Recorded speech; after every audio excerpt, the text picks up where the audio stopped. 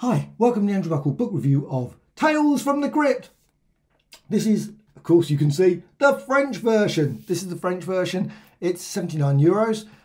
Came in at £64 in the UK, and you can see the company there. You can see their website. You can go and check their website. They've got a vast number of other EC books as well. Now, they've only got, I think, 2 volumes in this style, Tales from the Crypt, and also, I think, Weird Science. Now, this comes in at 888 pages. Now, it doesn't include any articles, which is a disappointment. I must admit, it's probably the slight disappointment in this. There's a few minor things that I think that's no articles.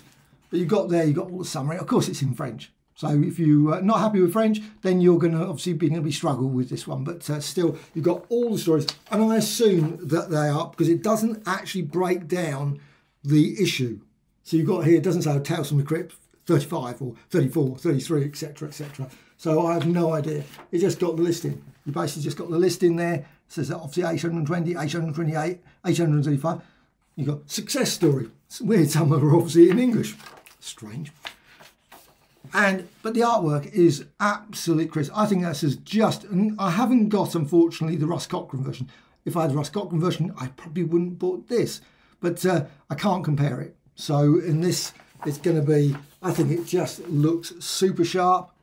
Now the binding looks absolutely first rate, typical brilliant French book. French books are always good. Paper quality feels absolutely. If you obviously hold it up to the light, you can see through it. It's not like super that thick that you can't see the other page. I mean, I can just about make out the other page, but it's just to point it out, because I know some people like the paper to be so thick that they can't see through the next. But it's you know, when you're looking up like that, you can't really see the other pages.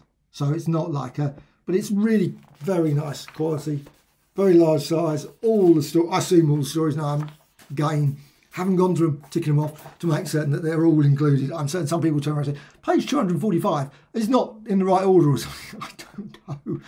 Don't hold me on any of the page numbering or whatever. There's always going to be some issue that sometimes you suddenly think, oh, okay.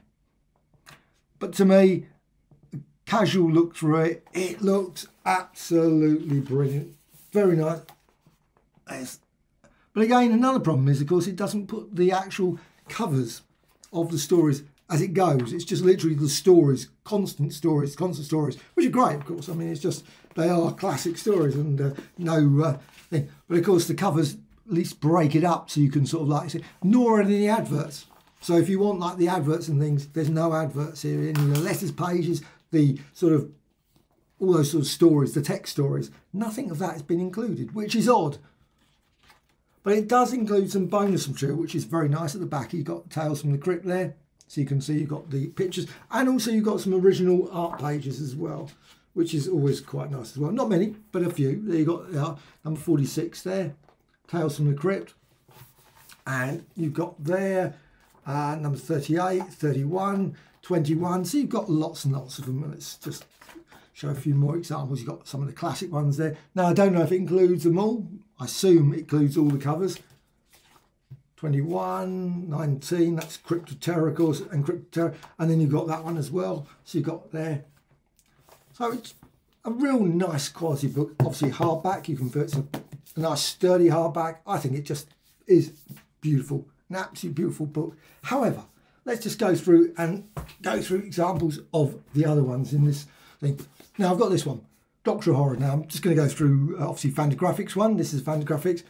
And you can see the quality of the art. I always find Fantagraphic ones, and people, of course, please put in the comments whether you think otherwise, slightly thicker line. I'm never so keen on the black and white's fine. I mean, I've got quite a few of them. I really love these, and they're great to pick up, read. Got some interesting articles. Love articles. But also, these ones don't include the adverts either. So you've got there, Home to Fear, Heads Up, etc. So you've got that. Now, you've also got the Dark Horse one. This one is Saddle Justice, EC Archives. Very nice one. This does have the articles, which I always love, an introduction, etc. Obviously, the stories. But, of course, you've got the colouring, the modern colouring. Lots of people don't like this. And, of course, you can get other, obviously, the reprints, etc., to actually have them in slightly better format of colouring. I'm not mega fan of this colouring. I'm not saying I don't have a problem with it. It doesn't worry me. But I always find that actually the colouring sort of takes away from the actual art in terms of the illustration, the actual black and white. But it does have, of course, these things. I love these ones where you've got the articles and the adverts and things. Bad Skin, very true. Moon Girl and these sort of things as well. Surefire winners. Moon Girl, Crime Patrol, Social Justice, Gunfighter. And, of course, Gunfighters, I think, out fairly soon. And many others. So you've got that. And, of course, you've got all the pictures on the back of those. Now, also, of course, recently you've got this one.